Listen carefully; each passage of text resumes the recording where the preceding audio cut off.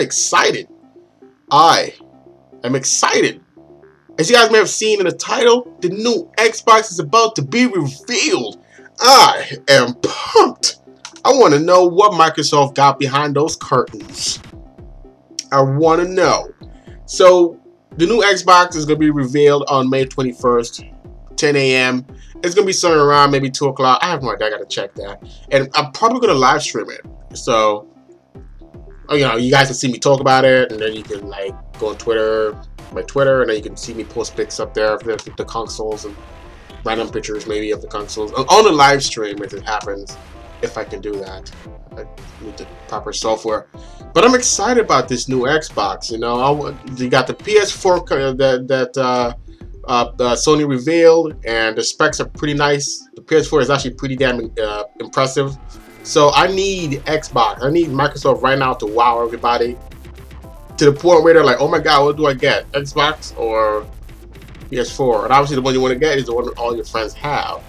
So hopefully they don't repeat this mistake they made with the Xbox 360 release where it overheated, and hopefully they take their sweet little baby time and just create the console, make it work properly and cool it properly, because anybody got time for Red Ring of Death, okay? Nobody got time for that, right? We got other shit we got to do. We want to play the game and not have any kind of problem. So hopefully that's all fixed, or not really fixed.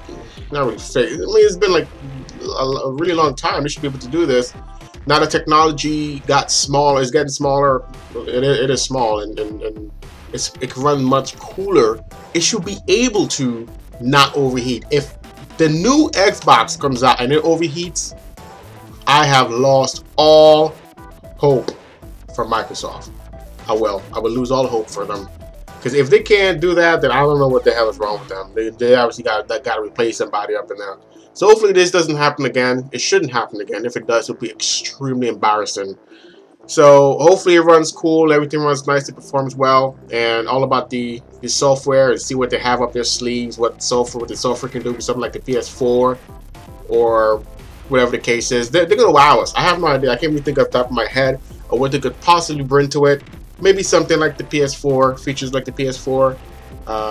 And that actually pretty wow me with the you're able to play the game, your friends able to come in and watch you or take over the controls. That would be nice, a nice feature for the Xbox. Also I would like them to have I'd like them to go not with a custom build CPU, but with like an 86 architecture. You know, not like what they have for in Xbox 360, something like that, a little bit more customized or whatever. But I would like them to have at least an 86 architecture CPU in there. This way everybody can kiss and love each other. You know, the PC can love Microsoft, Microsoft can love the PC, to the PS4, back to the PC, they'll kiss and have stuff, do stuff with their electronics, plug each other in. I don't know what they're gonna do. But if they make it x86, if they made make the Xbox, the new Xbox, an x86 processor, this means that they'll be able to make games much easier. It'll be easier to port, and everybody will just love each other. Given that Microsoft give the developers low-level access to the hardware, which would be really, really nice. So with that, all of that, man, I really hope that this thing comes through, and I can't wait to live stream it. I'm gonna live stream it on my Google Plus, and I'll be talking about it and possibly posting pictures. I hope I can. I should be able to. But I'm excited, man. I want to see what Microsoft got behind the curtains. You know, I want to see what's going on with that. It took a little while for them to come out with the new to say this. You know, so I hope it's all good, and it's going to be all good, and I'm going to enjoy it. And unfortunately, no matter even if whenever it comes out, I'm still gonna have to go with a PS4, 3, 4. Honestly, it depends. Next generation console, let's see what my friends buy. So I don't know which one they're gonna buy. Whichever one they buy is the one I'm gonna have to get ultimately. They have the best gaming experience.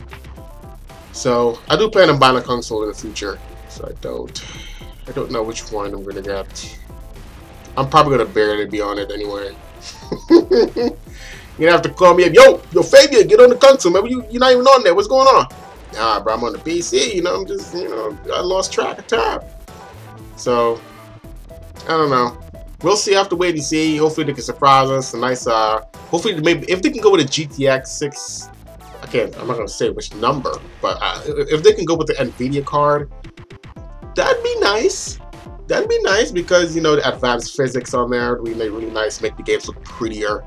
Like Borderlands 2. If you don't understand what the physics is with NVIDIA versus ATI, which doesn't have physics, you can go ahead and take a look on Borderlands 2 physics versus no physics, I believe the video is called, and look at it. And you can see that how when he shoots the gun and everything looks much prettier. People are saying how, yes, I know the CPU can handle physics. I know that, but it can't handle like the graphics card can. The graphics card is much more powerful to handle physics. I just got really high pitched. I understand that, but I'm just saying, you know, a lot of people are saying, oh, the CPU can handle the physics. I know that, but the graphics card can handle it. You can go and search that. So I'm excited. I can't wait, man. I want to see what's behind this curtains. I want to see what's going on. I want to see what Microsoft got planned. Anyway, see what you guys say in the comments below, and I'll talk to y'all later.